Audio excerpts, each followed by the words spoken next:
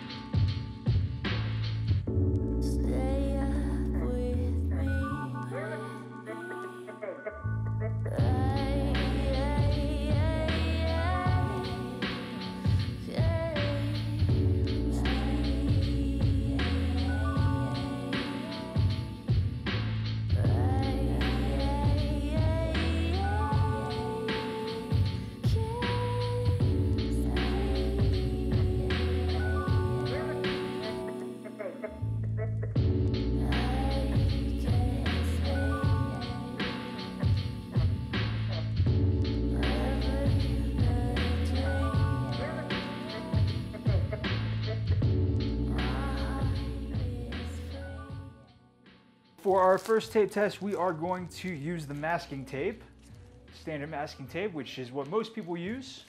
I know Mike McDonald, my friend Mike McDonald, gets pretty good results using masking tape. Maybe I'm just not as skilled as he is, I don't know. But let's go ahead and give it a shot. We'll come back in a few minutes once that's dry and we'll do a very satisfying tape pull on that. While we're waiting for that to dry, let's move on to a separate tape, or the next tape in our list of things to try. So next is, we'll go with the frog tape since it's already open. This actually comes in, instead of like all that plastic, it comes in its own little case like this. So I don't know why, I guess they feel like they need to use extra material, whatever. First off, I like that it's nice and fat. I do have another roll of frog tape that's quite a bit thinner than this, so by thinner I mean like width-wise. But we'll go ahead and do something like, I guess we'll go ahead and do this. Let's see if we can guide the eye. So one thing I'm always thinking about when I'm placing tape like this, or when I'm figuring out where to put elements, is first off the rule of thirds. I'm sure many of you know that. Your cameras all have it when you go to take a picture, whether you notice it or not. But you kind of want to think about ways to guide the eye through the painting. So that seems like it's sticking really nice already. I feel like that should get us a really nice line. That's one thing to think about with every painting is, how are you going to challenge yourself with this painting? So in this particular painting, we're not so much worried about that because we're testing the tape, but I always try to kind of, if I'm going to do a painting, I want to try and find some sort of skill to work on and try and build up. So if you take that approach, I promise you, before you know it, you're going to be making masterpieces. Masterpieces. I don't know why I said it like that. I just don't know. These things just happen. Okay, so that whole time, I forgot to hit record on the overhead shot. And I'm about to run out of battery on the camera. Wonderful. This is just going great. Before I lose my camera here, I just want to take a look and show you what I've done so far. We got the masking tape over here. We got the frog tape over here. We went ahead and painted a layer of hooker green on both of these. And when we come back, we'll go ahead and remove that tape once this is all dry, and we'll take a look and see how clean the lines are when we have our paint dry. Okay, so I've already messed up this video so many times by not hitting record on my overhead shot, so we didn't get any of the painting part, but we're gonna get the most important part, and that's the taking off of the tape and seeing how clean our lines are. So here we have the masking tape, and here we have the frog tape. So we're just starting with these two, and we've painted our dark green, and now we're gonna see how clean the lines come out. So let's go ahead and get some tape pull in action here. Ooh, well, that's the tape tearing. That's not so much the lines not being good.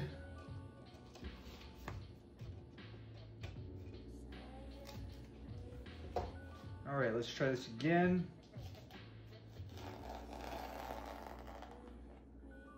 Wow, okay, that's pretty nice. Of course it is, because I'm doing a video on it. Watch every single one of these come out perfect. And then we won't even know which one. We'll just have to be like, okay, guess it doesn't make a difference. That would be my luck.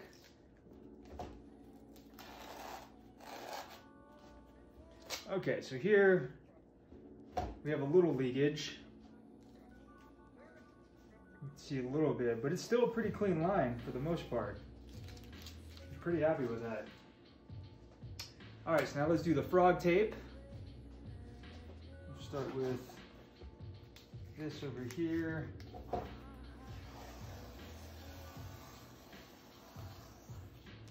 one's pretty nice too.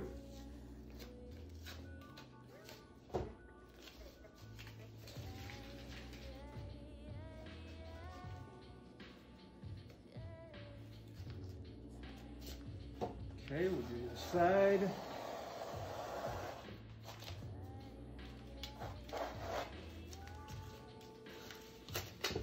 All right. So far, we've got pretty clean lines on both of these. Well, this isn't quite going how I expected it would. Thought at least the masking tape would give us some leakage. Okay. Well, that's the first two. So now, let's go ahead and try, we'll try the Scotch rough surface next and see how that does. It's also green like the frog tape, so don't get them confused. It's not frog tape. It's Scotch rough surface. Scotch rough surface.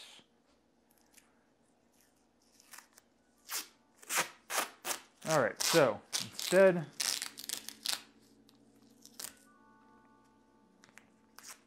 make it nice and long so we get across the canvas here. And we'll go ahead and do something like that.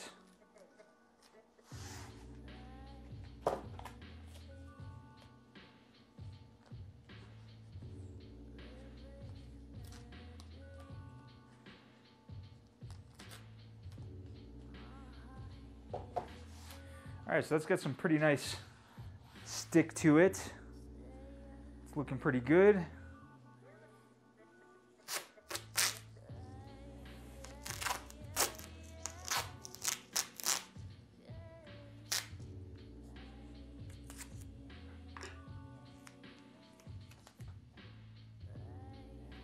Okay, we'll keep this one nice and thin.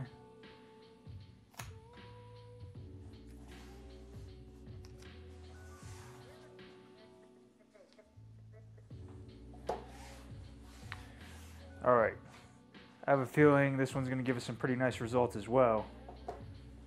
Yikes, it got bunched up here on the side. Okay, let's go ahead and get a little white in the mix. Get a little titanium white going on here. We'll keep it nice and thin so it's a little bit transparent. We can see some of these greens, some of these green colors.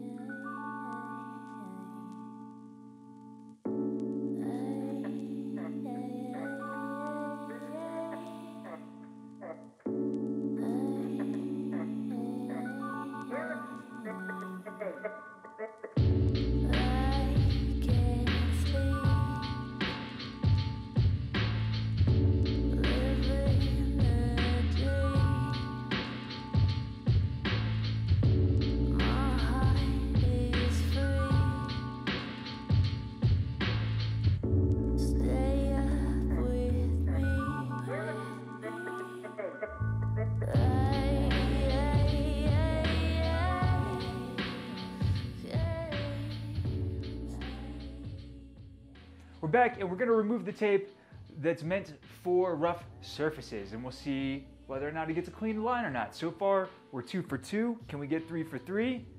Is our ultimate conclusion to this video going to just be user error? Hence being me, I'm the user.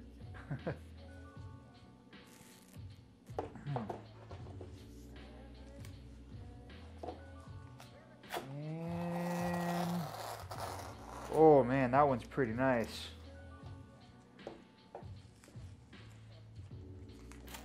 And let's do the other side. Okay, that one's got a little leakage. I don't know if you can see this right here, but that's the kind of thing I want to avoid. But for the most part, man, that's pretty nice. That is pretty freaking nice. We're gonna save the Gorilla Tape for last. Kind of scared that's actually going to damage the painting. We'll find out though. All right, now we're going with the Scotch blue tape. It's original multi-surface. Okay. It's meant for whatever surface you might have. It's meant for whatever surface you might have. All right, so now we got to, whoa. I got to cover up this spot, so let's try and get a line right through there. This one would be really good since it's so fat. Be really good for my large painting that I'm working on that I haven't yet finished. Started that a couple weeks ago and I posted pictures about it on Instagram and I still haven't finished it. Probably because I was going to run out of tape. Also probably because I've been busy with other things. So in case you haven't seen, I got all of these different rolls of tape in a video I did a few weeks ago when I did a Home Depot run for art supplies. So if you haven't checked that out, I'll go ahead and put a link in the card up here. Definitely check that out. I'll also put a link in the description below. And you can see the stash that I got, and we're gonna slowly be working our way through that stash in the next videos. This is part of that process. Oh no, it's all stuck together. Yeah. That's not how you do this. That's not how you do this, guys. Ah, okay. I saved it. I saved it.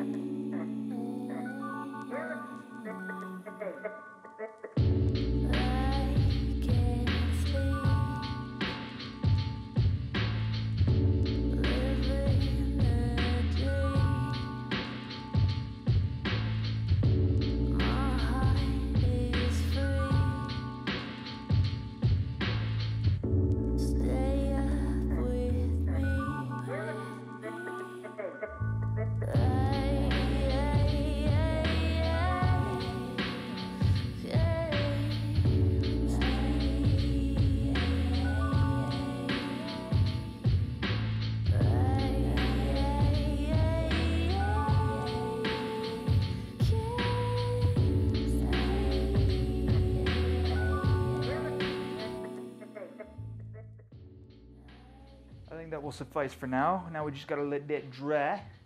We gotta let that dry. And then we can try the Gorilla Tape. And it might ruin the whole painting. We'll see about that.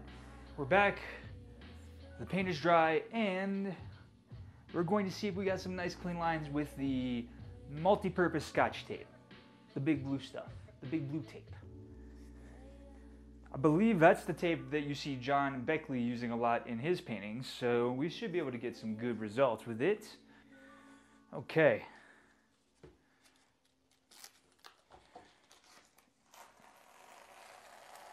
Nice, nice, that's very nice. I like. And now, beautiful. Beautiful. Oh, would you look at that? There's some leakage right there on the white. Okay. So, man, this is not at all going how I thought it would. Almost all of these tapes have done pretty good so far. We're moving on to the Gorilla Tape. If I can figure out how to open it. Oh man. It's already, like, I don't even have the tape off yet and it's sticking to my fingers. Ooh, that's got a smell to it too. Okay, well, what are we gonna do with this? What are we gonna do with this? Oh my goodness. Oh my goodness. This is probably gonna ruin this painting. But we must try, for the sake of science. For the sake of art. Oh. You know, if you ever want to tape somebody's mouth shut, this is the tape to do it with. Let's see. You see how hard that is to even just unroll? I'm afraid to get it stuck together because if that happens, hey, at least it's easy to tear. We got that going on for us. It's super thick though.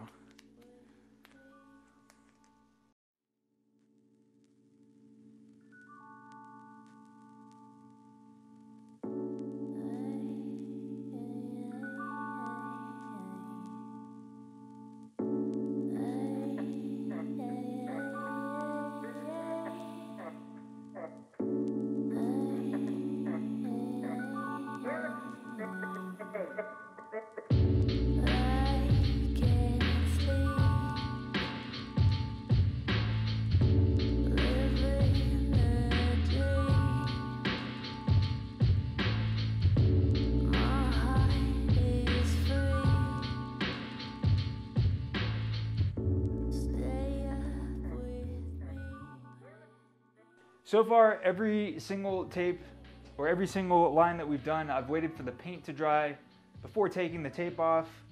We're gonna try this one a little bit different just to see what happens. Just to see what happens. Pro tip, if you wanna make your paints last, spritz it with a bit of water and put some plastic wrap around them. That way you don't have to constantly wash paint down the drain, which is really not good for the environment. I'm not perfect. Definitely not perfect. But I try to do what I can, where I can. And personally, I just don't like throwing paint away. Oh man. Here we go. Here we go. We're gonna ruin our painting. Ah! Ah! Oh goodness. Oh no, that is tough. Oh great. Don't rip my canvas. Yeah, this was a good idea to do while the paint is wet. Because holy, and look, it's ripping off the rest of the paint. Son of.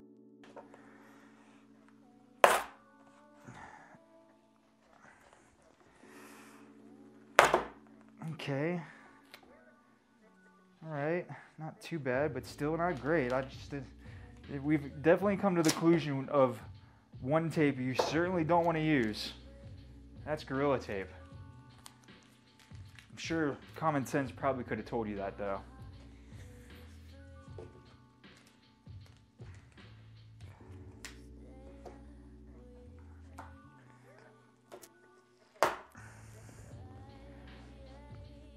not worth ruining the rest of the painting for. I feel like I gotta do this a little bit more slowly to prevent more of my paint getting ripped off the canvas. I don't think I can prevent it. This was a stupid idea. Alright, well, you live and you learn. Okay, I've made the mistake so you don't have to. Nah. Okay, let's assess the damage here. So in my overhead shots, you can see the painting's damaged here, it's damaged here, it's damaged here, it's damaged here, it's damaged here, it's damaged here.